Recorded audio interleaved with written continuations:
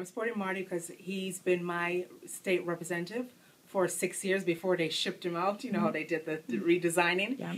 But I still stay true to him because he was so honest. When my family fell apart, when my son was hit by a hit and run out of state driver 4 years ago, and it's just that I needed someone. I was just like really needed someone to talk to, and he just like put aside his state rep or his title and was just a human being to me.